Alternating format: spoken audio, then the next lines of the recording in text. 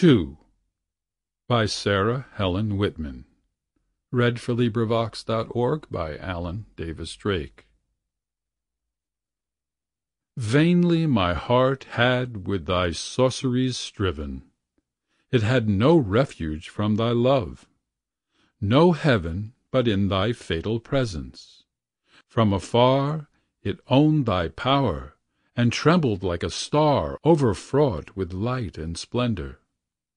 Could I deem how dark a shadow should obscure its beam?